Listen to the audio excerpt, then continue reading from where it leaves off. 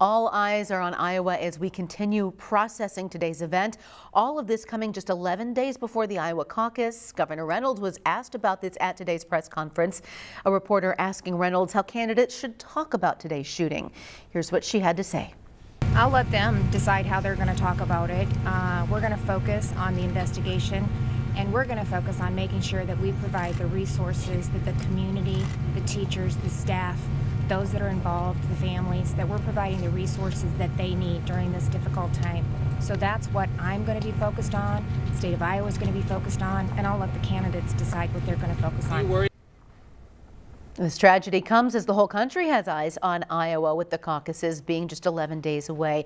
Candidates were in Iowa today, and Local 5's Dana Searles is following their reactions that came in throughout the day. That's right, Stephanie. Definitely all eyes are on Iowa right now, and as Iowans will contribute to a very crucial part of the 2024 presidential race. However, today's tragedy is something that all of Iowa is feeling. So here are how the candidates reacted today. Governor Ron DeSantis and Nikki Haley participated in a CNN town hall. And the first question asked of both of them was how they would address the topic of gun violence.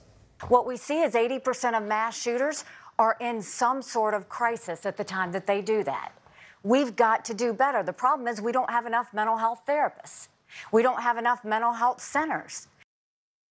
She also added that the schools need to be secure just like our airports and courthouses are, and added specific mental health counselors to those schools. Meanwhile, DeSantis spoke about how he handled a similar situation in Florida. And I was charged with implementing reforms to be able to provide security for schools. So we've done everything but like school resource officers, help with hardening, but also help identify students that are exhibiting really problematic behavior. He also added that background checks should be instant when buying guns. And now Nikki Haley also participated in that town hall, and we just gave you her response. She spoke a lot about the mental health and the role that she believes that it plays in shootings. Now, who wasn't at the town hall tonight, Vivek Ramaswamy, he also weighed in on this, posting on X, quote, "We pray for the victims of the tragic high school shooting in Perry, Iowa. We canceled our event and converted it to a prayer and open conversation." Now, all candidates emphasize that they are thinking of the community of Perry and that they are terribly sorry about this tragedy. Stephanie? Dana, thank you. On the Democratic side of the aisle, Iowa Democratic Chair Rita Hart weighed in on today's tragedy, saying in part, our students should be able to focus on creating brighter futures for themselves while they are in their classrooms, not looking for escape routes, hiding places, or fearing for their safety.